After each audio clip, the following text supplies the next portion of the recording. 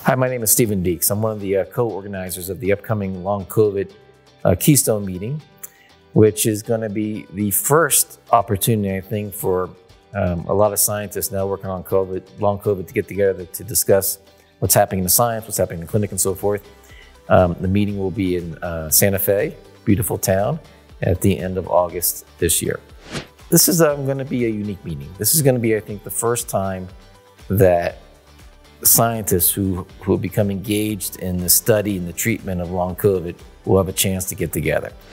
And so my vision, our vision, has been largely to bring people together into the same room to discuss what's happening scientifically, to get to know each other, and to begin to build collaborations. And so we're going to have experts from the community, because really it's been the community advocates that really started this whole process and have shepherded it through over the last couple of years.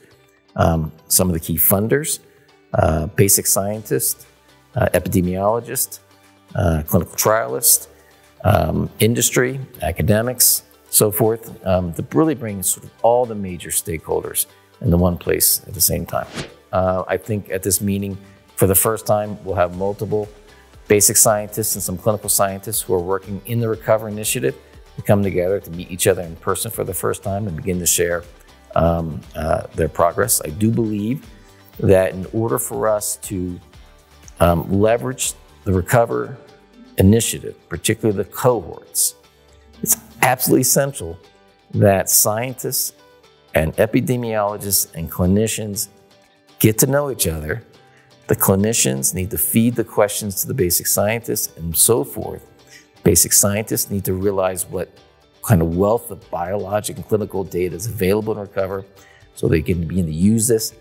I just don't think that that's going to happen through Zoom calls or through web-based portals. I think we have got to get people into the same room to begin to figure out what to do next. We're going to have all these great speakers. They're going to give formal presentations of their research.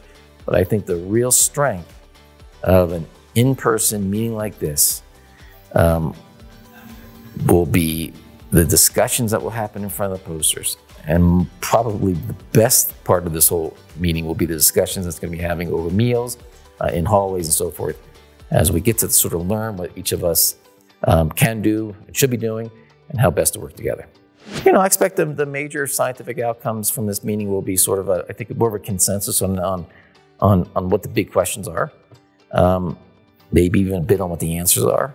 Hopefully the field is getting closer to a universally accepted definition of the clinical syndrome of long COVID.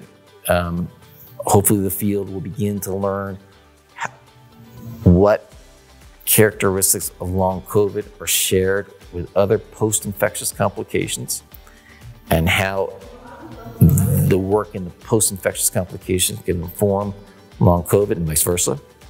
And I expect that we're going to hear a lot of exciting data regarding the role of, virus persistence, immune dysfunction, inflammation, coagulation, and so forth as potential causes. I think that the field is now witnessing the emergence of really, for the first time, I think really high quality basic science and translational science as it pertains to the biology of long COVID. If the virus persists, what's it doing? There's some emerging evidence that coagulopathy, clotting is a problem, chronic inflammation, the development of autoantibodies, autoimmunity. I mean, there's multiple mechanisms at play here. They're not mutually exclusive. In fact, our group thinks that one leads to the other, leads to the other, leads to clinical disease and so forth. So I think that's where the state of the science is in terms of the cause of these post-infectious complications, particularly long COVID. Where we're going over the next year or two, I think is we're transitioning into an area of what I refer to as experimental medicine, essentially where we're going to be using various different medications or interventions as probes to begin to figure out which of these pathways are really critical to the cause of long COVID, and also to begin to figure out where we should be investing in terms of the big, large, upcoming, more proof of concept, randomized clinical trials to try to figure out how to make people feel better. I've been to a Keystone in Santa Fe. It's my personal favorite in terms of the venues that I've experienced, because I've been going to Keystones for 20 years now. So I think people should expect to have a lot of friendly discussions in a wonderful environment at a great time of the year.